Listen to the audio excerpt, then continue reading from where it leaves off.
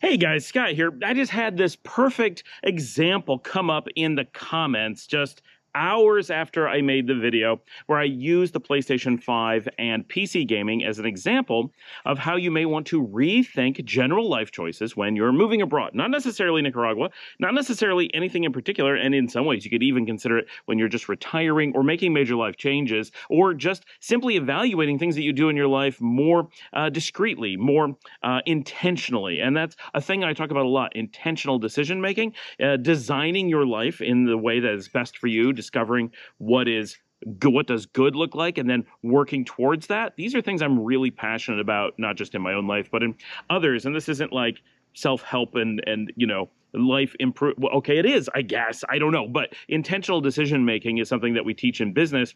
And this is a way to make your business much better. The same things apply in your life. Sitting down and saying, oh, I could make this change that emotionally I may not be interested in, or it may not be something I feel that I want. But when I sit down and put some logic into it, I think at the end of the day that my overall resulting happiness from all the things that'll come into it will be improved. And so this example came up of books, and I should have had this in my mind when I was doing the video about the video game example, but this is a perfect follow-up example. So I'm going to talk about it. So someone wrote to me hours after the other video and said they have about 200 pounds of books, about 150 books that they want to bring with them when they come. They're in this example. They're coming to Nicaragua, but that's irrelevant. It could be going any place. And I did this myself, right? I had a huge library, mostly accumulated during the late 90s and early 2000s. So it was at a time where that made a lot more sense. I used to be quite the resident in the local Borders and Barnes and Nobles, but I had this massive library of books, and at some point I decided I had to liquidate it because owning lots and lots of books was one of those things that owned me. It was not a healthy relationship. I loved having bookshelves. I loved having all these books on the shelves to look at. It made me feel accomplished. It looked cool in the house, and I did use them, and I read them heavily. Now, they were technical books in my case. It was all professional stuff, not novels and stories and literature, which I understand is a little bit different, and I understand that not everything's available in different formats, and different people have different things that they're emotionally tied to. And for me, I love paper books. So let me start right there. I am not down on paper books, love them myself. But let's talk about people looking to retire, move abroad, downsize, move to a new country, move to Nicaragua. Now, one of their questions was, will they be hit with import duties for these books? Wow, possible, because there's so many books. I don't think that's likely, even though that's a ridiculous number of books to be traveling with. They're books. I don't think anyone's going to, try to place a value on them and say that you're becoming a book importer, especially if those books are not in Spanish.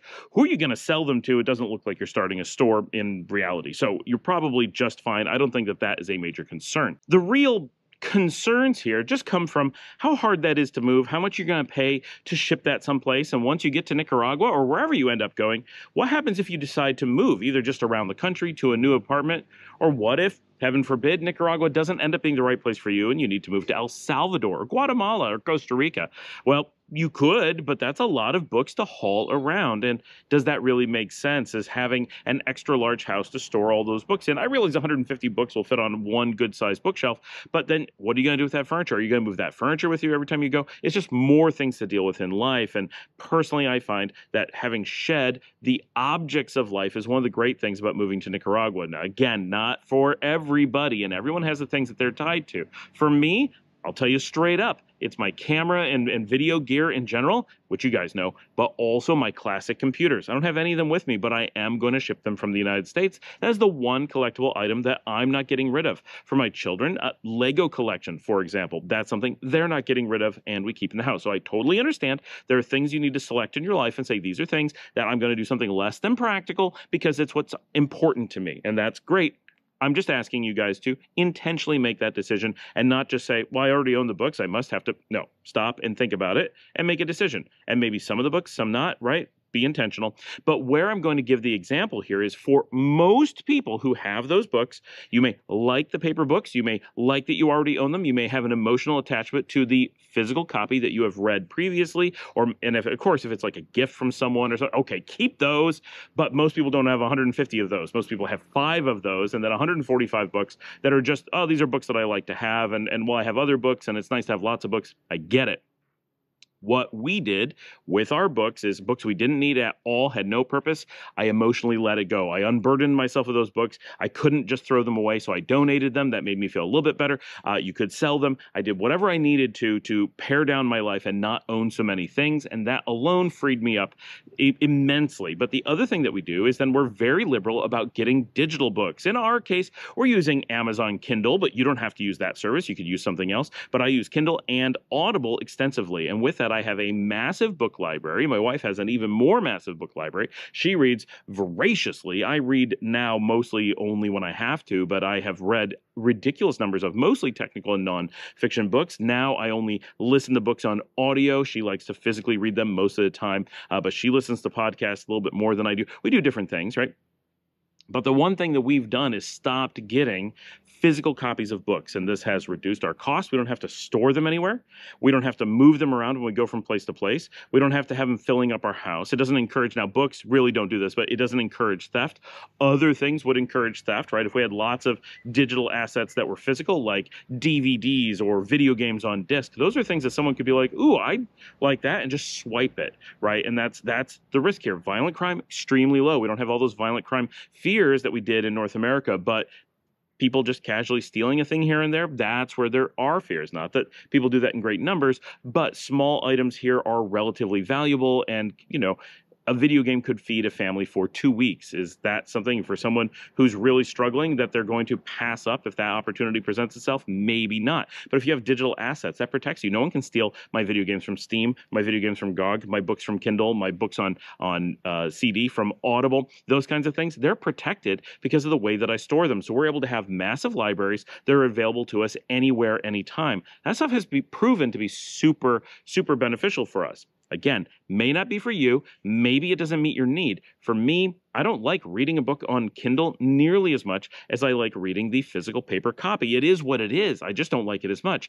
But when I am going to read something, I understand that it keeps me from having to keep that book somewhere. It allows me to be anywhere and get that book at any time. I don't have to physically, because, you know, if I'm not here in the house, what if I'm traveling? Well, now I don't have that book with me. That's a big problem. But as long as I have my phone or my iPad or my Kindle, I have a way to read that item, and that's important. So it could be that I just keep PDFs. Now, I do buy lots of books still. I don't know about lots, but I do still buy books. Mostly they're books that I'm going to read with my kids or use as part of, we like playing Dungeons and Dragons and Pathfinder. So we have those kinds of books, and I buy them mostly from Humble Bundle, if you haven't checked those out. There's some good sales on there. You can get some stuff at good price and digital format. So I'm getting PDFs and ebooks, EPUBs of things.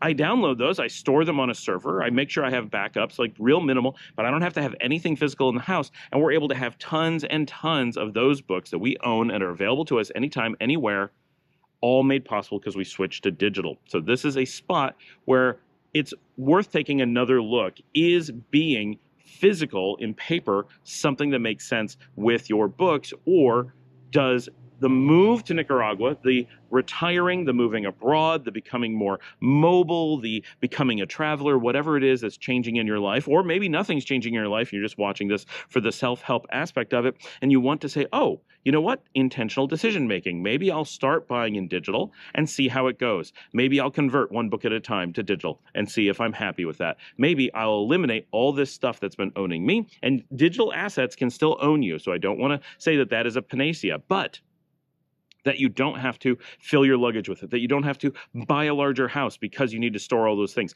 Those are all things that can be pretty important. Like, you could live a life that is very, very, and this is one of the things about moving to Nicaragua. So often we have this footloose and fancy-free mentality. People just don't own very many things. So everyone in Nicaragua kind of thinks in a don't own things kind of approach. And some, not all, some expats move here and anywhere, and bring with them this American mentality of consumerism. You got to fill your house with things. Every inch has to be stuff. You always just own things, and it becomes part of life, this constant cycle of owning things and just having stuff. You don't need it. You don't use it. It's not the best way, but you accumulate things, and you just get more and more throughout your life, and eventually your house fills up, and you have stuff, and that stuff makes it hard for you to move, expensive for you to live, difficult for you to deal with stuff day to day, and makes you always worry about things being protected or a fire or theft or whatever, you could potentially, if this works for you, free yourself of that mental burden, free yourself of that physical burden, and potentially give yourself an easier, more flexible way to maintain your library, move things with you, and so forth. This basically is a mirror copy in book form of what we talked about in video game form just the other day. And of course, the same thing could apply to movies. I have a massive Laserdisc, DVD, and Blu-ray library back in the United States. Thousands upon thousands of those items, but I've replaced them all with just pure digital copies. In some cases, I just converted the ones that I had into digital and take that. In some cases, we bought them on Amazon or on Apple Movies. You know, find the thing that works for you, but we got rid of all that stuff and we no longer maintain with us any physical copies. I do actually still maintain thousands of physical copies in the US that will eventually go away. Same thing with CDs. I think I have several, maybe 3,000 to 4,000 CDs, mostly accumulated when I was much younger. This is not something I did recently. But again, now we have Apple Music. Everything that I had on CD is available some other way, and I don't have to worry about it anymore. And I really don't even care that I have those CDs, and it was a terrible investment that I regret immensely. But it is what it is, and I have this massive collection of CDs. And of course, at any point, I could rip them and use them that way. I did that at one point, but I have Apple Music, and it costs so little. I just have access to basically all that music automatically anyway, plus much, much more. I don't even care anymore. Little things like this, at some point, each of those items became something that we changed. But with you, it may be that these are things you haven't changed yet. There may be other things in your life that you also have to rethink in the same way. How can you free things up? Or how can you simply make intentional decisions about what's best for your life? Step back and look at all those decisions. Things you would never question when living in the US. Why would you question buying a physical copy of a book? It's probably the cheapest way to acquire it. It looks great on your shelf. You would never think twice about it, and you don't need to. But if you stopped and intentionally said, wait, does filling my bookshelves and my houses with books actually give me the maximum benefit versus getting a digital copy, assuming that even getting the book makes sense? Well, if you're in America and those are your factors, you easily could say, yes, the physical book is the better way to go. But if you knew you were going to be moving in the future, does it still retain being the best way to go? Maybe, maybe not. So just think about it and make that decision intentionally. And I think you'll have, if you approach life this way, whether you're moving or not, whether you're relocating, becoming an expat, anything, having a life change or not, thinking in this manner can do so much to improve your life and give you benefits where you never realized there were opportunities.